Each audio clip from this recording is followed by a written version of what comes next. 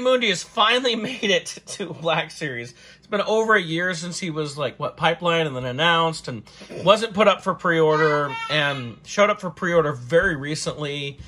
And I missed, like, when it popped up and I couldn't get it. And I think I ended up ordering this through Big Bad Toy Store. So I had to pay a little bit extra, but I finally have him. I was afraid I would miss him entirely. And of course, now he's shown up in the Acolyte, only he's not quite as white in the beard and the eyebrows. So we have Mundi. This is number 4. And what, the Revenge of the Sith? Is that really? No, Attack of the Clones. Okay. Just say, we haven't gotten really Revenge of the Sith yet, right? But we finally got him. His lightsaber almost looks red there. Kind of interesting. Especially when you consider that first Hasbro figure back in '99, he had a purple lightsaber. So let's take a look at Kiadi. So here we have Kiadi, and he's got a lot different for him, right? Number one, oh wow, look at that. He's actually got a painted thread around his little top knot there. Nice details on the head. Good old cone head here, right? But his body is different from a lot of the other Jedi, which means you can't use the same Jedi outfit. He's got a different style of robe. He's still got his belt here and all that, but this robe is very different. You see he's got his hood there. It's kind of like a cloak robe, but it's half. Like, it doesn't go down near as far as a Jedi's robe. He looks a little bit different. His boots are a little bit different, right? They're a little more, almost like swashbuckler boots there. So he's got a lot of different things going for him, which makes him not necessarily easy for Hasbro to just, use the Jedi body and pop a new head on, that type of thing. But that is a good head. They did a nice job with Mundi. Makes you wonder if they'll reuse some of this and do an Acolyte version or not.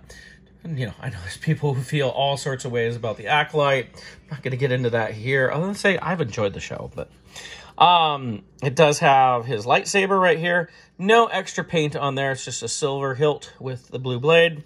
Let's see how he holds it. Make sure he holds it well. There we go, yeah. Holds his lightsaber pretty well. I think he can hold it with both hands if he wants.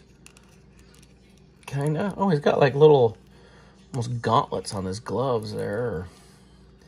Well, not gloves, but on his hand, I should say. See if we can get that on there. There we go. Yeah, he can hold his lightsaber with both hands.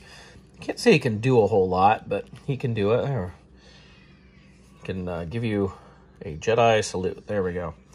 Look at that. All right. So he can hold it with both hands. Also notice that you can pop that off and put the lightsaber on his belt. He actually has the lightsaber spot on the belt here. Let's get that on there. It doesn't quite want to go in there. It's a little crooked. There we go. So you can have his lightsaber hanging on his belt, which is pretty cool. I guess you probably a little bit more like that. Look a little bit better. But, so he's got that capability. We haven't had all of our Jedi like that. All in all, a really nice figure. Good to get Mundi finally. Good figure for the year. He does have, like, the cuts in his trousers and that. You can see it's made so that when you have it straight up, and then you could kind of see a little bit more of that. But, I mean, it works. And the same thing in his arms. He's got kind of poofy sleeves, and when you move it, they've done a good job to try and keep it so it retains a good shape and that, and gives you lots of movement. I mean, look how far up he can bring his arm like that. That's pretty good. It's far more than 90 degrees, isn't it? But it's a little bit limiting just by making sure the shape all works and that. But Hasbro did a nice job on those cuts and everything.